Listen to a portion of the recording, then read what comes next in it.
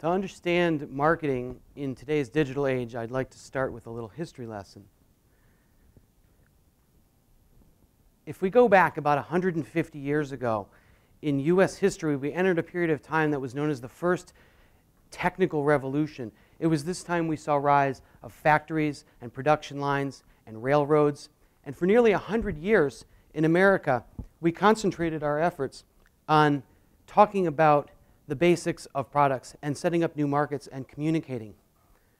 We talked about that in newspapers and in billboards and on radio.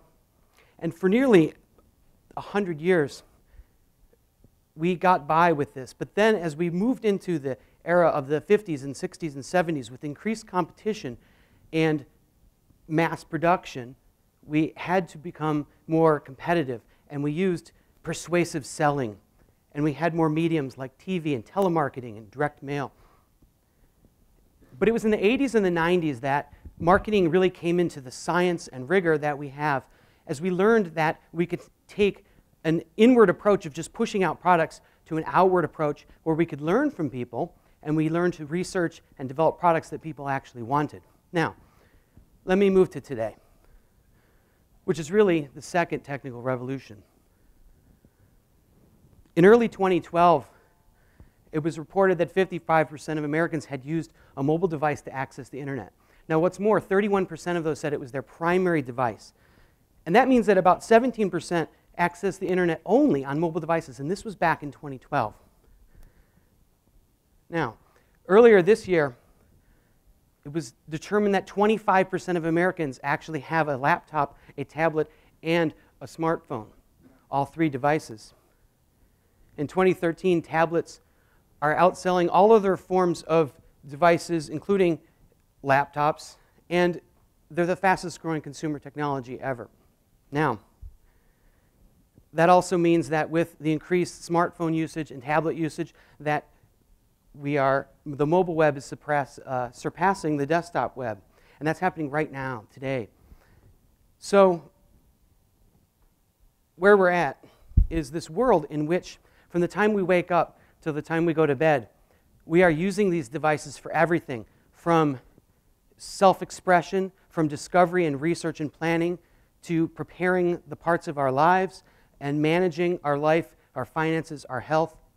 We're shopping. The complete cycle of purchase is there, and the socializing and also me time or simply being entertained. So this is the space that we market in today. And it's incredible because in this span of 150 years of everything we've learned, we have an environment where the devices that we have in our pockets that are always connected and so integral to everything we do, they did not exist just 4 to 5 years ago. That's incredible, right? So everything we know about marketing has to change. Well, no. Also, yes. So I've been in this digital marketing space for nearly 20 years, and I've seen the changes come in marketing and markets and consumer preferences and devices. And I thought to myself, well, really, what has been happening that has changed everything about what we know, and does anything really apply anymore? And I came to realize that if we do take some of the things that we know and reimagine, if you will, and modernize them, that we can get by and we can live in this new modern age marketing in the digital world.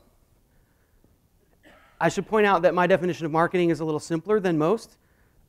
Marketing to me is really just telling people why you have what they need and listening to what they care about. Now, of course, I guess I'll add that marketing is everything that you're doing in life, and anytime you're working to persuade someone else or inform someone else that they're the customer.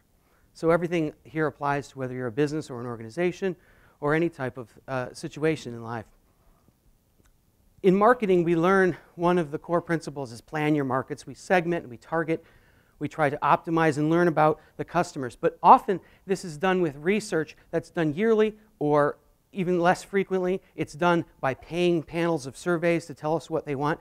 And it's more reactive about what did they think about this thing I want to sell than it is to say, what is it the people who want to buy things like I want to sell think about them and what matters to them.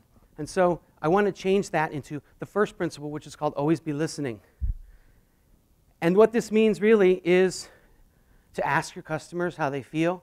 It means to survey more. It means to think about not just your customers, but about your products and services in the mind of your customers. And it means to combine things like marketing analytics and the call center, if you have one, and your frontline employees, and all the people who are involved in connecting with the customer and really constantly listening, because the more you can optimize and the faster you can optimize your products and services, the better if you're going to be in this rapid environment.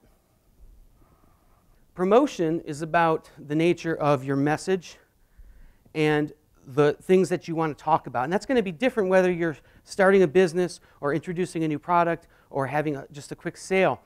But today, as you've seen, the opportunities have been so changed in what you can do. And quite frequently, the promotions that we have are too infrequent or they are too similar. And we have this opportunity to be out there, much like we did in the 100 years prior, when we talked about practical advice and tips and information as we sold those products. So my second principle is always be talking.